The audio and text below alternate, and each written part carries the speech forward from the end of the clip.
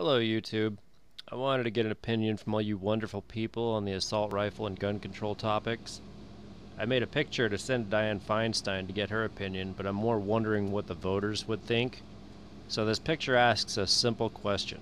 Which one is the assault rifle? But I'm more wondering, based off the whole gun control debate, which would you rather not see for sale in a gun shop for the general public?